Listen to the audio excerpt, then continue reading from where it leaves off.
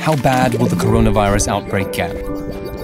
What happens when a new virus hits us and there isn't a vaccination yet?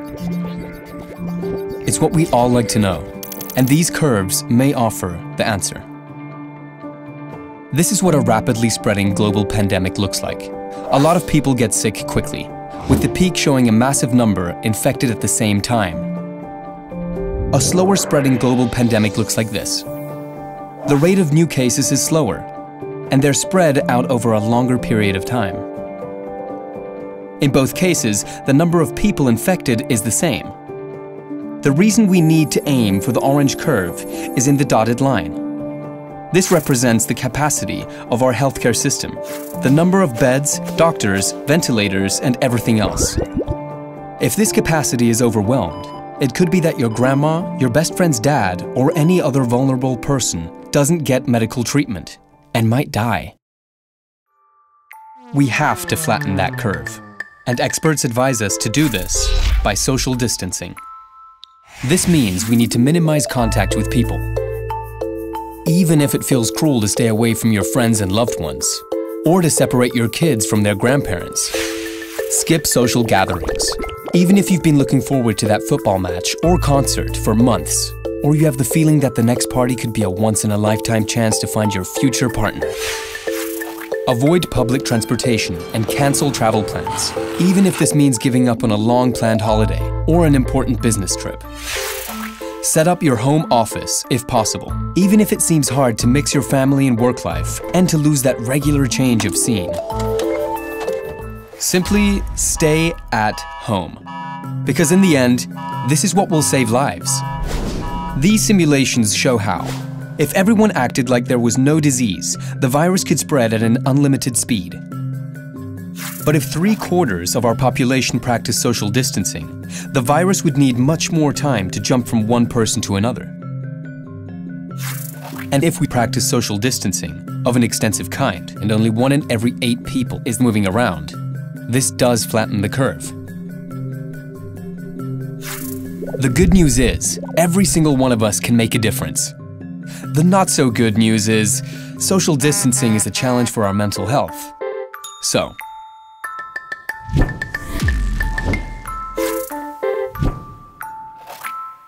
first of all, if you feel stressed, depressed, or anxious, don't judge yourself. These are all valid emotions at a time like this. And from an evolutionary point of view, anxiety is good. It helps us to prepare ourselves and be alert. Don't overload yourself with information. Get the facts, not the rumors. Find your reliable news source and only check it once or twice a day. This will give you a sense of certainty. Stay connected and maintain your social networks, because social distancing doesn't mean emotional distancing. Call your loved ones, FaceTime your grandparents, have an online coffee break with your best friend, or go online for dinner. Face-to-face communication is important for us. Even as babies, we read our parents' facial expressions. Seeing one other creates a feeling of community and gives every call more emotional weight. Stick to your daily routine or create a new one. Get up at the same time you used to and get out of your pajamas. Take breaks regularly and set yourself some milestones during your day. Routines provide a sense of familiarity and structure. And structure provides direction in your life, which is really helpful when everything around you is changing. Be good to yourself. Pay attention to your own needs. Eat healthy food, give your body a workout, get fresh air, and keep up a regular sleeping routine. This will keep your immune system strong. Don't use smoking, alcohol, or other drugs to deal with your emotions, because in the long term, they won't help you. Instead, try to express your feelings, maybe to someone who is well-schooled in this. Be supportive of others. Assist vulnerable people. Shop local. Be nice to those who are working in public health, supermarkets, or schools. You can help yourself by helping others. And if you still have time to spare, declutter, do a puzzle, tackle your bookkeeping, start a new hobby. Do whatever you want, but always embrace distractions.